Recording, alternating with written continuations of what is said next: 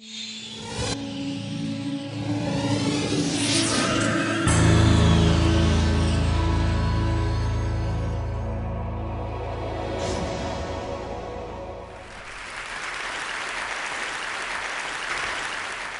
going to speak today about the relationship between science and human values. Now, it's generally understood that questions of morality, questions of good and evil and right and wrong, are questions about which science officially has no opinion. It's thought that science can help us get what we value, but it can never tell us what we ought to value. And consequently, most people, I think most people probably here, think that science will never answer the most important questions in human life. Questions like what is worth living for, what is worth dying for, what constitutes a good life. So I'm going to argue that this is an illusion, that the separation between science and human values is an illusion, and actually quite a dangerous one at this point in human history. Now, it's often said that science cannot give us a foundation for morality and human values because science deals with facts, and facts and values seem to belong to different spheres. It's often thought that there's no description of the way the world is that can tell us how the world ought to be. But I think this is quite clearly untrue. But values are a certain kind of fact. They are facts about the well-being of conscious creatures. Why is it that we don't have ethical obligations toward rocks? Why don't we feel compassion for rocks? It's because we don't think rocks can suffer. And if we're more concerned about our fellow primates than we are about insects, as indeed we are, it's because we think they're exposed to a greater range of potential happiness and suffering. Now, the crucial thing to notice here is that this is a factual claim. This is something we could be right or wrong about. I mean, if we've misconstrued the relationship between biological complexity and the possibilities of experience, well, then we could be wrong about the inner lives of insects. Okay, and there is no notion, no version of human morality and human values that I've ever come across that is not at some point reducible to a concern about conscious experience and its possible changes. I mean, even if you get your values from religion, even if you think that good and evil ultimately relate to conditions after death, either to an eternity of happiness with God or an eternity of suffering in hell, you are still concerned about consciousness and its changes. And to say that such changes can persist after death is itself a factual claim, which, of course, may or may not be true. Now, to speak about the conditions of well-being in this life for human beings, we know that there's a continuum of such facts. We know that it's possible to live in a failed state, where everything that can go wrong does go wrong, where mothers cannot feed their children, where strangers cannot find the basis for peaceful collaboration, where people are murdered indiscriminately. And we know that it's possible to move along this continuum towards something quite a bit more idyllic, I mean, to a place where a conference like this is even conceivable. And we know that there are right and wrong answers to how to move in this space. Would adding cholera to the water be a good idea? Well, probably not. Would it be a good idea for everyone to believe in the evil eye so that when bad things happen to them, they immediately blame their neighbors? Probably not. There are truths to be known about how human communities flourish, whether or not we understand these truths. And morality relates to these truths. So in talking about values, we are talking about facts. Now, of course, our situation in the world can be understood at many levels. There's from the level of the genome on up to the level of economic systems and political arrangements. But if we're going to talk about human well-being, we are of necessity talking about the human brain, because we know that our experience of the world and of ourselves within it is realized in the brain, whatever happens after death. Even if the suicide bomber does get 72 virgins in the afterlife, in this life, his personality, his rather unfortunate personality, is the product of his brain. Okay, and so the contributions of culture, if culture changes us, as indeed it does, it changes us by changing our brains. And so therefore, whatever cultural variation there is in how human beings flourish can, at least in principle, be understood in the context of a maturing science of the mind, neuroscience, psychology, etc. So what I'm arguing is that values reduced to facts about the conscious experience of conscious beings, and we can therefore visualize a space of possible changes in the experience of these beings. And I think of this as a kind of moral landscape with peaks and valleys that correspond to differences in the well-being of conscious creatures, both personal and collective. And one thing to notice is that perhaps there are states of human well-being that we rarely access, that few people access, and these await our discovery. Perhaps some of these states can be appropriately called mystical or spiritual. Perhaps there are other states that we can't access because of how our minds are structured, but other minds possibly could access them. Now, let me be clear about what I'm not saying. I'm not saying that science is guaranteed to map this space, or that we will have scientific answers to every conceivable moral question.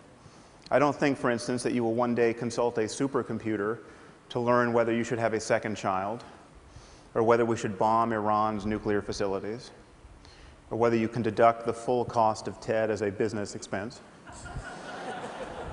But if questions affect human well-being, then they do have answers, whether or not we can find them. And just admitting this, just admitting that there are right and wrong answers to the question of how humans flourish, will change the way we talk about morality, and it will change our expectations of human cooperation in the future. And for instance, there are 21 states in our country where corporal punishment in the classroom is legal, where it is legal for a teacher to beat a child with a wooden board hard, raising large bruises and blisters and even breaking the skin. And hundreds of thousands of children, incidentally, are subjected to this every year. The locations of these enlightened districts, I think, will fail to surprise you. We're not talking about Connecticut. And the rationale for this behavior is explicitly religious. The creator of the universe himself has told us not to spare the rod lest we spoil the child. This is in Proverbs 13 and 20 and I believe 23. But we can ask the obvious question, okay, is it a good idea, generally speaking, to subject children to pain and violence and public humiliation as a way of encouraging healthy emotional development and good behavior? Okay. Is there any doubt that this question has an answer and that it matters?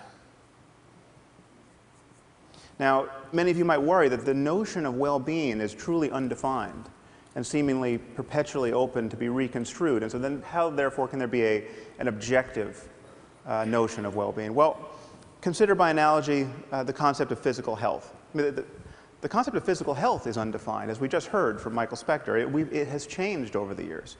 When this statue was carved, the average life expectancy was probably 30. Okay, it's now around 80 in the developed world. There may come a time when we meddle with our genomes in such a way that not being able to run a marathon at age 200 will be considered a profound disability. You know, people will send you donations when you're in that condition. Notice that the fact that the concept of health is open, genuinely open for revision, does not make it vacuous. Okay, the distinction between a healthy person and a dead one is about as clear and consequential as any we make in science. Now, another thing to notice is there may be many peaks on the moral landscape. There may be equivalent ways to thrive. Okay, there may be equivalent ways to organize a human society so as to maximize human flourishing. Now, why wouldn't this undermine an objective morality? Well, think of how we talk about food. I would never be tempted to argue to you that there must be one right food to eat. There's clearly a range of materials that constitute healthy food. But there's nevertheless a clear distinction between food and poison. Okay, the fact that there are many right answers to the question, what is food, does not tempt us to say that there are no truths to be known about human nutrition. Now, many people worry that a universal morality would require moral precepts that admit of no exceptions. So for instance, if it's really wrong to lie, it must always be wrong to lie. And if you can find an exception, well, then there's no such thing as moral truth. Now, why would we think this? Consider, by analogy, the game of chess. Now, if you're going to play good chess, a principle like don't lose your queen is very good to follow. Okay, but it clearly admits of exceptions. I mean, there are moments where losing your queen is a brilliant thing to do. There are moments where it's the only good thing you can do. And yet, chess is a domain of perfect objectivity. The fact that there are exceptions here does not change that at all. Now, this brings us to the sorts of moves that people are apt to make in the moral sphere. Okay? Consider the great problem of women's bodies. What to do about them? Well, this is one thing you can do about them. You can cover them up. Now, it is the position, generally speaking, of our intellectual community that, while we might not like this, we might think of this as wrong in Boston or Palo Alto. Who are we to say that the proud denizens of an ancient culture are wrong to force their wives and daughters to live in cloth bags? I mean, who are we to say even that they're wrong to beat them with lengths of steel cable or throw battery acid in their faces if they decline the privilege of being smothered in this way? Okay, well, who are we not to say this? Who are we to pretend that we know so little about human well-being that we have to be non-judgmental about a practice like this? I'm not talking about voluntary wearing of a veil. I mean, women should be able to wear whatever they want, as far as I'm concerned. But what does voluntary mean in a community where, when a girl gets raped, her father's first impulse, rather often, is to murder her out of shame? Just let that fact detonate in your brain for a minute. Your daughter gets raped, and what you want to do is kill her.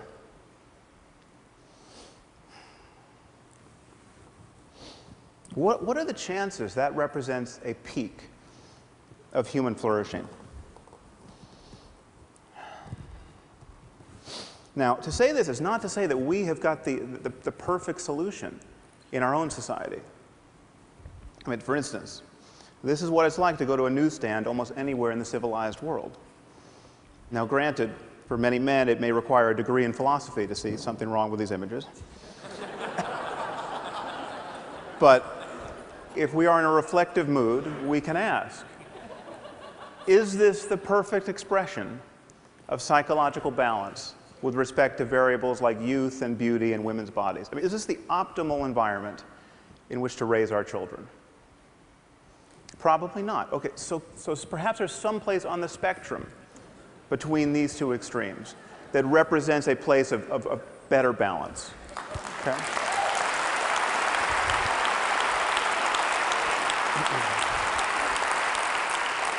But perhaps there are many such places. I mean, again, given other changes in human culture, there may be many peaks on the moral landscape. But the thing to notice is that there'll be many more ways not to be on a peak. Now, the irony, from my perspective, is that the only people who seem to generally agree with me and who think that there are right and wrong answers to moral questions are religious demagogues of one form or another. And of course, they think they have right answers to moral questions because they got these answers from a voice in a whirlwind. Okay, not because they made an intelligent analysis of the causes and condition of human and animal well-being. And in fact, the endurance of religion as a lens through which most people view moral questions has separated most moral talk from real questions of human and animal suffering. This is why we spend our time talking about things like gay marriage and not about genocide or nuclear proliferation or poverty or any other hugely consequential issue. But the demagogues are right about one thing. We need a universal conception of human values. Now, what stands in the way of this? Well, one thing to notice is that we do something different when talking about morality, especially secular, academic, scientist types. When talking about morality, we value differences of opinion in a way that we don't in any other area of our lives. So, for instance, the Dalai Lama gets up every morning meditating on compassion, and he thinks that helping other human beings is an integral component of human happiness.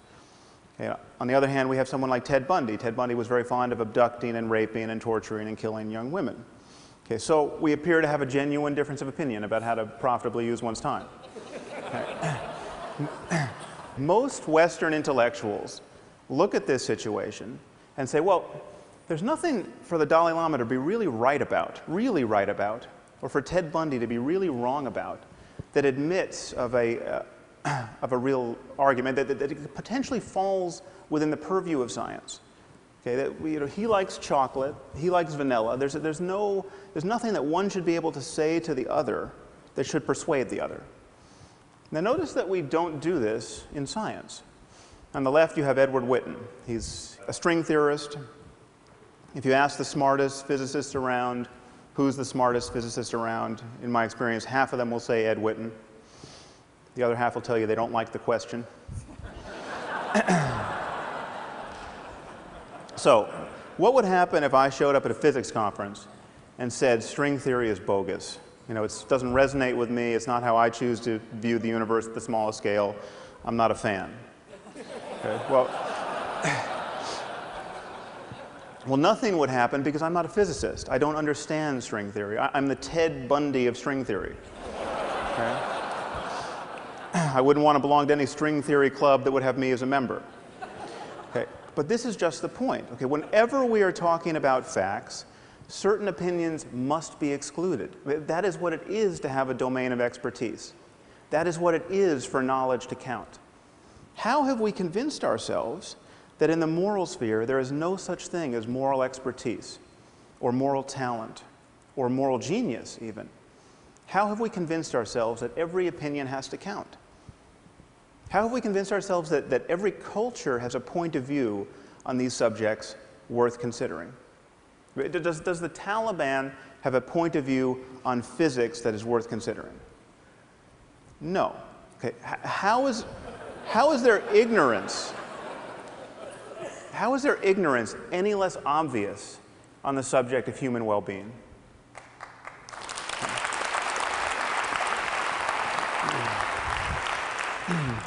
So this, I think, is what the world needs now.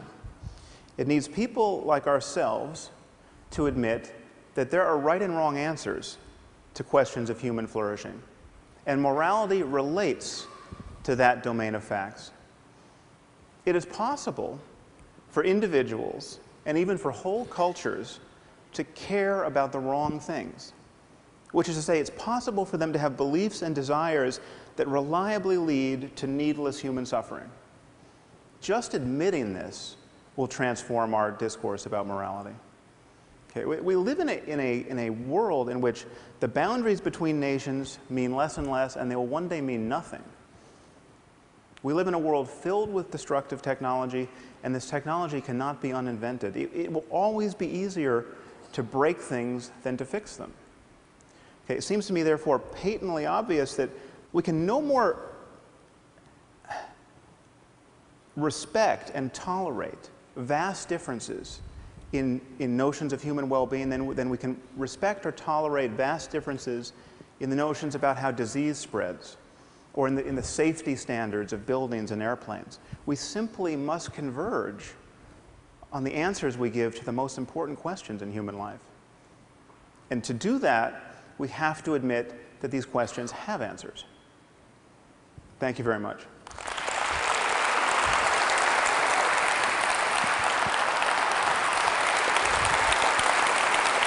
Thank you.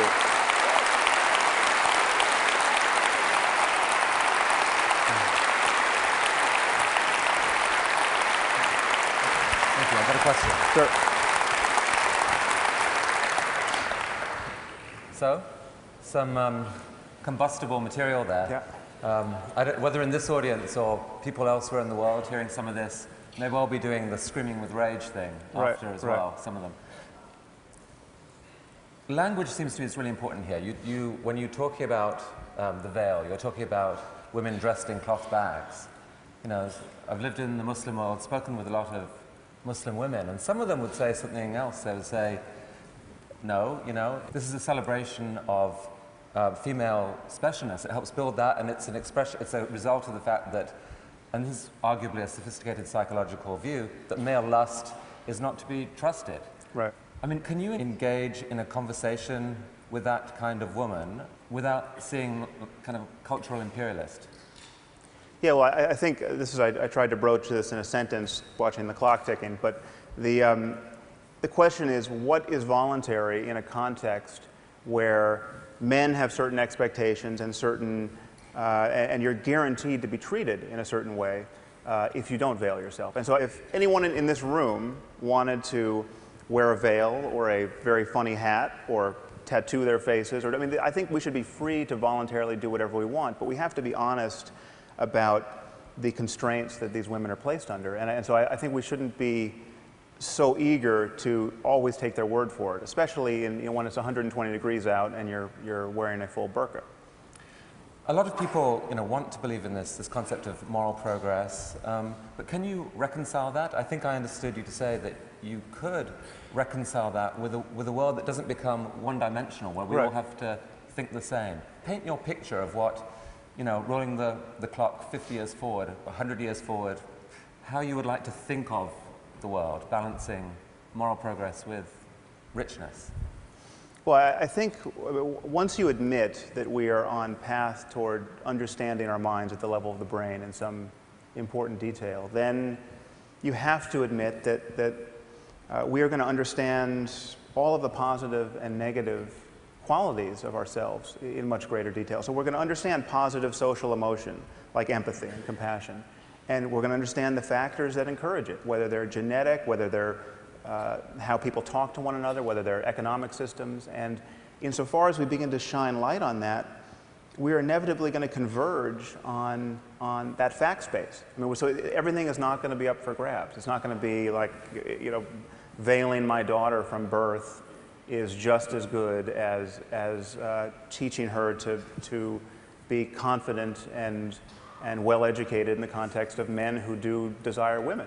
So I don't think we need an NSF grant to know that compulsory veiling is a bad idea. But at a certain point, we're going to be able to scan the brains of everyone involved and actually interrogate them. Do people love their daughters just as much in these systems? And I think they're clearly right answers to that. And if the results come out that actually they do, are you prepared to shift your instinctive current judgment on some of these issues? Well, yeah, modulo one obvious fact that you can love someone in the context of a truly delusional belief system, so that you can say, like, because I knew my gay son was going to go to hell if he found a boyfriend, I chopped his head off, and that was the most compassionate thing I can do. If you get all those parts aligned, yes, I think you could probably be feeling the emotion of love. But again, then we have to talk about well-being in a larger context. And it's all of us in this together. It's not one man feeling ecstasy and then blowing himself up on a bus. Sam, this is a conversation I would actually love to continue for hours. We don't have that, but maybe another time. Thank you for coming to TED. Really an honor. Thank you. Thank you.